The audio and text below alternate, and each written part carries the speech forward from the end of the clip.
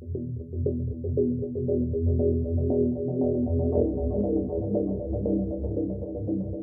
ChestBurster is the third stage of the Xenomorph life cycle, following the Ovomorph and FaceHugger, and is the infant stage of the Xenomorph. After the host has been impregnated by the FaceHugger, the so-called embryo it deposits down their throat will settle inside their chest cavity, where it will then begin to develop and grow, leeching off the host organism for nutrients and their genetic material.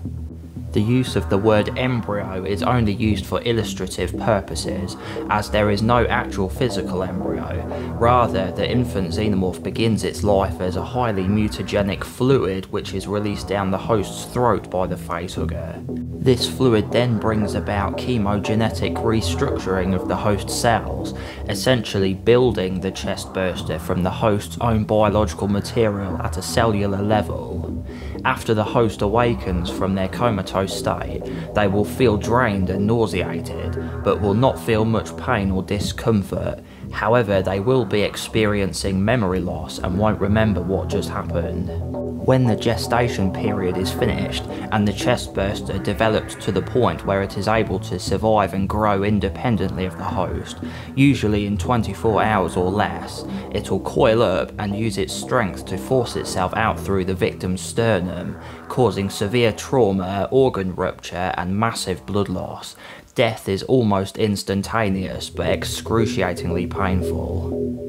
In appearance, the ChestBurster resembles a snake or worm, will be up to 2 feet in length and beige in colour, with a mouth of metallic teeth.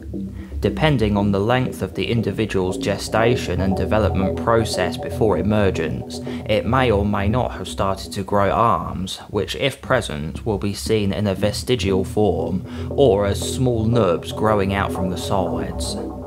The ChestBurster is probably the most vulnerable state of the xenomorph's life cycle. They are initially practically defenceless, being so small and yet to develop a protective carapace.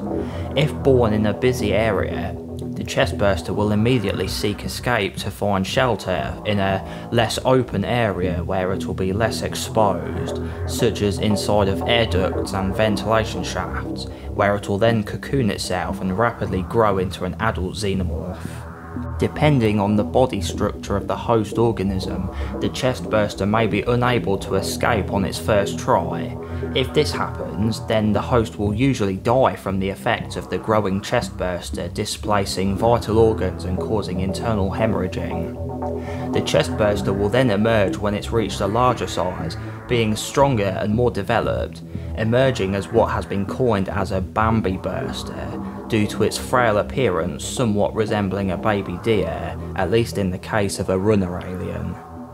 Due to the developing xenomorph assimilating some of its host's genetic traits during their development in a process dubbed as DNA reflex, ChestBursters will vary in appearance depending on the species of the host lifeform they were born from.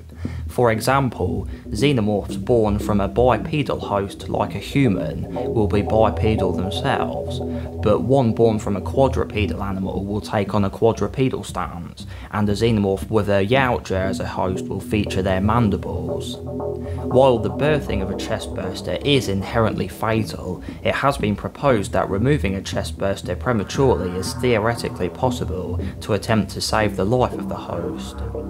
However, further research and testing has shown this to be all but futile. While unlike the facehugger, the ChestBurster provides no means of life support for the host, so its surgical removal per se poses little immediate danger. But the residual damage left behind by the cancerous development process that creates the ChestBurster means that, even if it were removed safely, the host would soon after begin to develop terminal tumours and other complications, causing them to perish in a fairly short period of time afterwards. Still, for many, this would be preferential to the alternative. If surgical removal is going to be attempted, then placing the host into a stasis tube will pause the xenomorph's development. So what did you all think of the chestbursters from the Alien films? I for one thought they were pretty scary and not a good way to die. I find the way they burst out people to be pretty disturbing, especially in the first film. I feel that after that, they didn't quite get it right in any of the other films. They never had that same impact as in the first film. The actors always look more like they just have indigestion or something. I know that in Alien Resurrection, they removed the cloned Queen from Ripley and she survived, but their DNA had kinda bled into one another during the cloning process, and Ripley 8 was a sort of hybrid with a Xeno, so I think she got their strength and healing abilities, and that's how she survived the procedure. And in some non-canon stuff too, they could be removed, like in that AVP game, and I think in one of those new comics made by Marvel as well. So if you enjoyed this video, make sure you like it and subscribe if you aren't already to help the channel grow, so I can keep bringing you more videos like this one. Thanks for watching, and I'll see you next time.